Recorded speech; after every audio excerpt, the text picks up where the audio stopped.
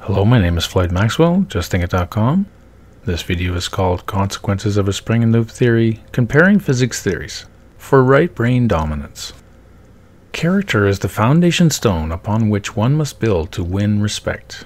Just as no worthy building can be erected on a weak foundation, so no lasting reputation worthy of respect can be built on a weak character. Without character, all effort to attain dignity is superficial, and results are sure to be disappointing. R.C. Samsel. Would you buy this house? The worst aspect of physics today is the continued blunder of building theories on unsound foundations. Spring and loop theory never set out to be the radical underdog, but has taken on that mantle as the only viable approach. This talk will be a deconstruction of mainstream theories, with the hope that aiming a high-intensity torch on the dingy basement of physics will reveal where the largest dust balls swirl. That dark, dingy, cobweb basement had taken all my life from me. That place was where I gave myself up, destroyed my own will, and now it was gone. My will was dead, so I might as well be dead. Margot Fragoso. A painter's eye. House painting in America is not complex. A single trip to your favorite big box retailer will net you brushes, rollers, and more paint than you'll need for about $50. One coat finishes and latex cleanup mean your rec room will sport new tones in an afternoon. But let's have a look at how Europeans approach this task. Bright bulbs and longevity.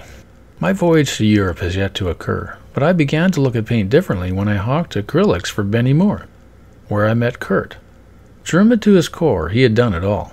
Apprenticing in Europe, his life journey had fatefully led him to a paint and paper dealership in my territory. Over the course of a dozen late-night coffee-fueled chats, he applied my finish coat, layer by layer, and with uncompromising quality. Education begins the gentleman, but reading, good company, and reflection must finish him. John Locke. Right the first time. In America, change is freedom. In Europe, quality is freedom. Rather than flitting from house to house, Europeans think a good home needs a sound root system. I can't speak for their foundation stones, but I can say they embrace their inner painter. A cultivated person's first duty is to be always prepared to rewrite the encyclopedia. Umberto Eco. More refined palettes. Whatever you do, avoid any suggestion of single coats, re-rollering, or cheap wall finishes. Americans want 3 bedrooms. Europeans want 3 coats, at least. Oh, and they use sandpaper after each coat. And in between coats, inspection passes with a 300-watt light bulb. A little dabble doomya. I don't like to dabble in anything I don't do well. J.B. Smoove. Let's unroll a few yards of pristine artist paper and see what a new theory of physics would look like if begun from scratch. For starters, we need to right-size our bricks. Physics today covets the Brownstonian standard model, but mile-high structures need smarter building materials from the get-go. Planck's all the way down. The idea of an atomic scale is 2,500 years old. Subatomic building blocks, though, are barely 100 years old. Then, just 50 years ago, string theory drew a line in the sand. Planck-sized units, but no smaller. Had string theory made just one more good assumption, we might be living in a string theory-described world today. A scientific truth does not triumph by convincing its opponents and making them see the light, but rather because its opponents eventually die, and a new generation grows up familiar with it. Max Planck. The loops have it. Lee Schmolin described what happened next with acuity in 3 Roads to Quantum Gravity. Anyone sincerely trying to make progress in physics should consider it a must-read. The problem with quantum theory is that nothing in our experience behaves in the way the theory describes. Lee Schmolin. For what it is worth, I think loop quantum gravity's most unfortunate design choice was to try to describe the Planck world using quantum mechanics. Despite this, 3 Roads to Quantum Gravity is authoritative in explaining how we ended up with the various theories we have today. Though perusing the entire book is still recommended, pages 110 to 113 unearth the roots of the most critical decision. Page 113's punchline: we thus have 2 pictures. In one, the strings are fundamental, and the field lines are an approximate picture. In the other, the field lines are fundamental, and the strings are the derived entities. The first became string theory. The second became loop quantum gravity. In 3 Roads to Quantum Gravity, Professor Schmolin also suggests there is a third picture, where the 2 pictures are equally fundamental. The then a miracle was needed option. Gravity breaks the field theories. Loop quantum gravity, quantum field theory, gauge theory, three titans with a common Achilles.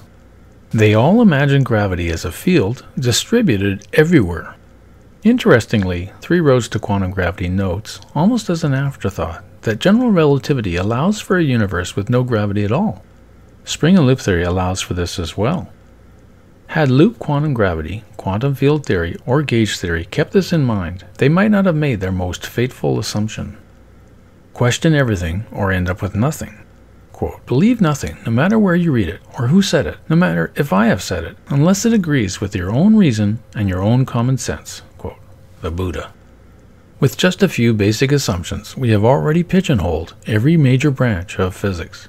The standard model is too mathematically sterile, spliced together with the greatest number of assumptions, and many of the worst ones at that.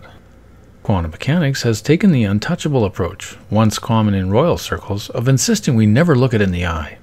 String theory got the scale right, then reverted to standard model levels of mathematical fantasy.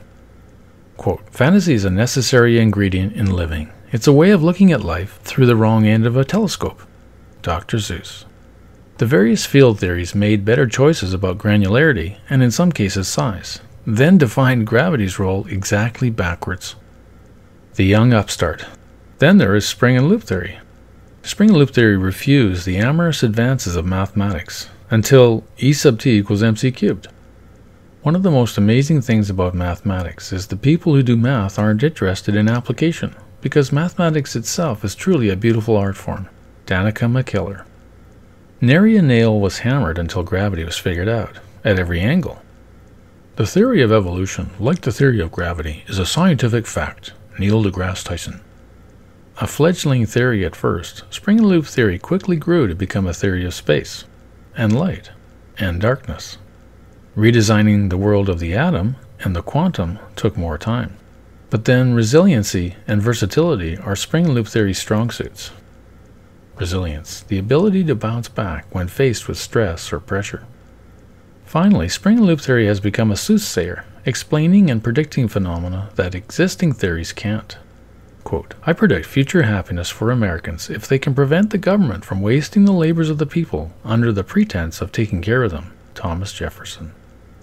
Because they simply cannot get here from there.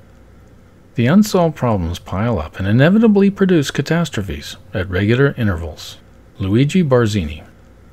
The last step is a doozy.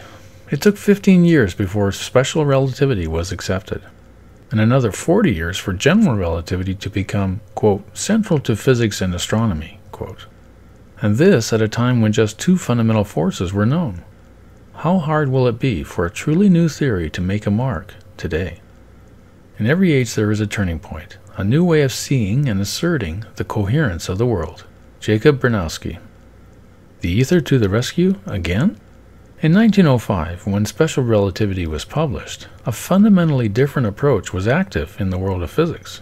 At the time, it was more core than fringe, yet ether theories quickly evaporated as the world breathed in Einstein's relativities. Wouldn't it be interesting if an ether theory ultimately won out? Compatibility prevails. The most important aspect of relativity, particularly general relativity, is that it extended Newton's gravity, while being reducible to it in the simplest case. Relativity was a true superset, yet an equally elegant formula. For 100 years, no subsequent theory has been able to make such claims. Elegance is when the inside is as beautiful as the outside. Coco Chanel. A new sprout. Spring and loop theory, too, is a superset, but also a corrector and an extender. A reform is a correction of abuses. A revolution is a transfer of power. Edward G. Bulwer-Lytton. Spring and loop theory harmonizes completely with Einstein's equation, while also extending it. And where Newton kept gravity mysterious, the spring and loop theory model despookifies gravity's distance-spanning power. The fact that the universe is governed by simple natural laws is remarkable, profound, and, on the face of it, absurd. How can the vast variety in nature, the multitude of things and processes all be subject to a few simple universal laws? Heinz Pagels. It really is that simple. Spring and loop theory is an almost magical eraser, which is to say good assumptions cure everything. Regardless of how dead we feel in a crowd, we cling to the uniquely American assumption that associating is good and necessary, and solitude is suspect. Laurie Helgo.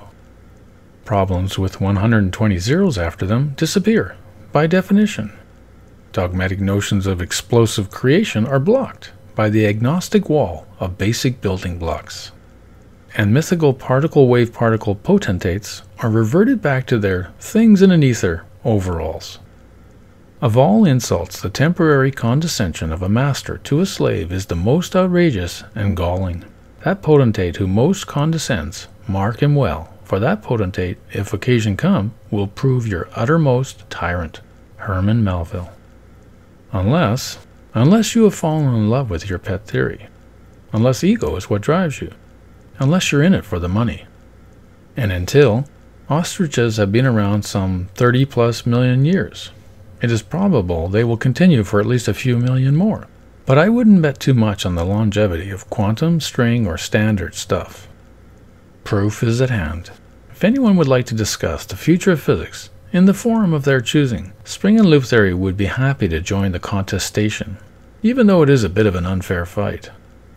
Drop me a line if you think otherwise.